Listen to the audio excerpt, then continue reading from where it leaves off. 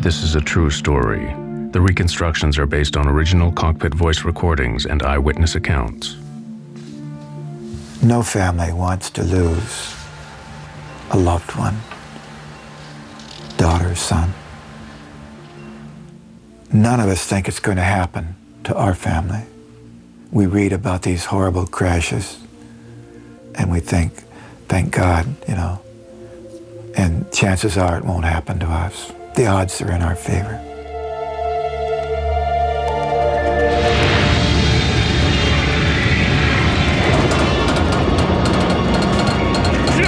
You got it? What are you doing, Dan? It just got worse, okay? In January 2000, an Alaska Airlines jet with 88 passengers and crew suffered a catastrophic failure that tore it from the sky. A shocking chain of negligence and error led to disaster. When a whistleblower mechanic from the airline tried to sound the alarm about faulty maintenance procedures, he was suspended from his job. This investigation exposes deeply worrying shortcomings in maintenance and regulation that afflict the airline industry. It shows how a series of devastating errors combine to produce a tragic accident, one that could happen again.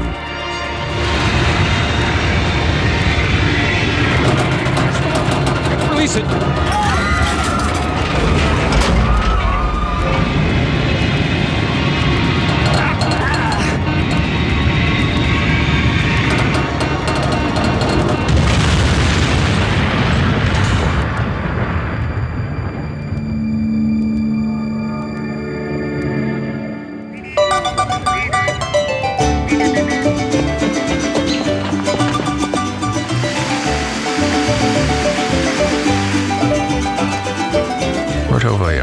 Is a popular holiday resort on the Mexican Pacific coast, one of several Mexican destinations served by Alaska Airlines.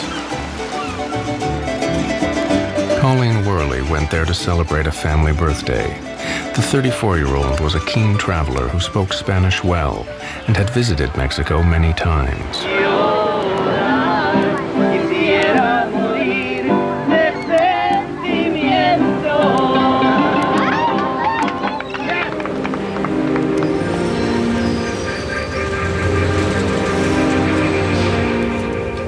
Colleen and the other holidaymakers returning from Puerto Vallarta settle in for the 3 hours, 45-minute flight to San Francisco. In the warm afterglow of their holidays, they are looking to the future. Colleen and her fiancé, Monty, were planning to start a family later that year. Be ready for taxi at 5. The pilots on Flight 261 are very experienced. Both Captain Ted Thompson and First Officer Bill Tansky have thousands of hours flying MD-80s. They know the plane well. The MD-83 is one of a successful and popular family of rear-engined low-flying planes. Originally launched in 1980, over 1,100 were delivered worldwide. Flaps. Check, confirmed. Spoilers. Check, arm. But on January 31st, 2000, as they prepared Flight 261, Thompson and Tansky had no idea that deep in the plane's tail lay a crucial weakness. Take off.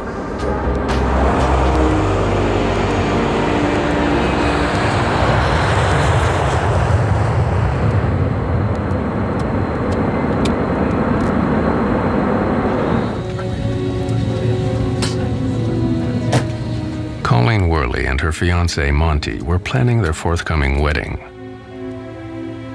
They had announced their engagement at Christmas time, and so it was a time for everybody to sort of congratulate them, and so we decided we'd have a party for the family. Abby Miller Bush had visited Mexico with her husband Ryan and their friends to celebrate her new job at Microsoft. It's hard to describe how joyful a girl she was. She was well known for that care that she had in her, a trait that you can't put a value on. Dean and I had been there a lot together, and it was the first time that he went without me. Dean taught me how to play. He was always up. He told jokes a lot. People described him kind of as a puppy dog. Shortly after takeoff, Captain Thompson and First Officer Tansky get the first sign of trouble. The horizontal stabilizer on the tailplane won't move. The pilots carry out a standard checklist to try and free the stabilizer. Stabilizer trim switch. Normal. Circuit breakers. Reset if tripped. D9, D10, D11, okay. The stabilizer on the MD-83 is a 40-foot wide surface at the front of the tail. It's like another wing. Together with the elevators at the rear of the tail, the stabilizer is used to adjust the angle of the plane in flight. The stabilizer wasn't moving.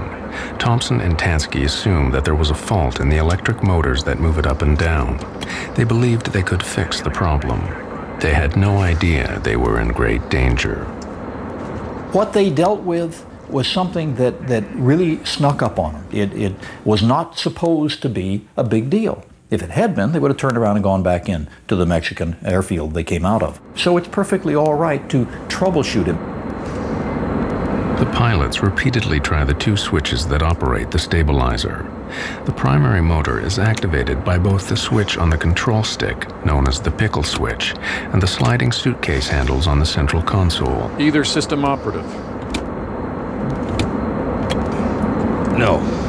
Both systems inoperative. Consider stab jam. Do not use autopilot. Check. The jam stabilizer is pushing the aircraft down toward the ground. At 28,500 feet, the pilots switch off the autopilot and fly the plane manually. They have to pull back hard on the control column to push the nose of the plane up. This requires considerable physical effort by the pilots.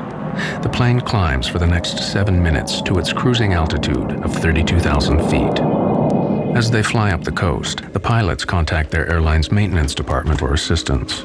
Maintenance, we need to know if any faults like this got reported recently for this aircraft. Whether there are any switches that we might not be aware of that can get those motors turning again. Roger 261. I Have verified no history on your aircraft in the past 30 days. No, we didn't see anything in the logbook. I use the example of the average layman, I think, can understand. If you try to start your car and it doesn't crank, you try jiggling the key in the socket and then try it again. And I think that the crew was probably understandably going through a lot of these, well, maybe it'll work now, or let's try this, let's try that. The pilots need to think about what will happen when they descend for landing. How will the plane behave? Will they be able to control it? But several minutes after requesting help from the ground, they are getting no advice. As Flight 261 approached Los Angeles off the coast, the problems on board were about to get far worse.